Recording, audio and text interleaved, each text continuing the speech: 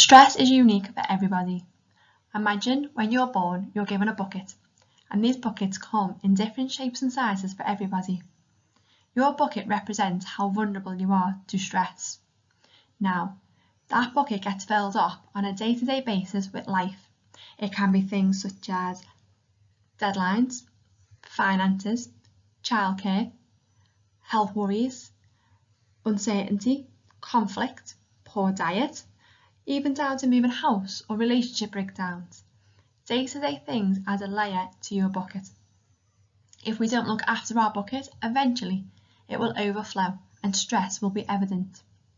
You might see stress in being more irritable, tearful, crying, difficulty concentrating and racing thoughts, or even an increased use of alcohol.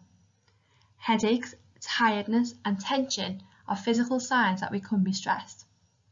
This is some top tips for dealing with stress and overall general well-being.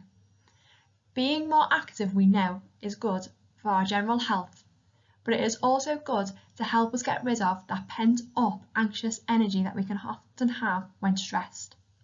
Talking and connecting with others is a way of not only talking through problems, but also helping us not feel so alone. When feeling low, anxious and stressed, we often find that we have negative thoughts. By challenging these thoughts, it's often a way of helping us see if our thoughts are just due to the stress and what would be a more helpful and balanced way to view the situation. Problem-solving techniques can help us look at solutions when stressed there does not seem to be one. Spending time writing down your problem and breaking it down into many different options is a good way of working through something logically. Breaking down bigger tasks into smaller counterparts is often a manageable way of seeing the bigger picture. Doing something bit by bit is better than not doing it at all. Relaxing or relaxation is needed to help us empty our bucket on a regular basis. Everyone's relaxation is different, but finding something that works for you is crucial to helping dealing with stress. When stressed, we often see the negative in everything that we do. Spending time looking for the positive in our day, our week, is a good way of combating and counteracting the effects of stress. One way to do this is to ask yourself, what 3 things have gone well today? Or, what 3 positive qualities have I shown today?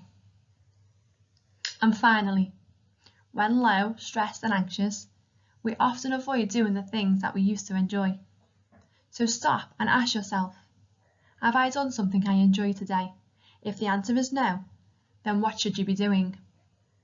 Using the guides included in the links are ways to help you become more familiar of how to look after your general well-being and deal with stress.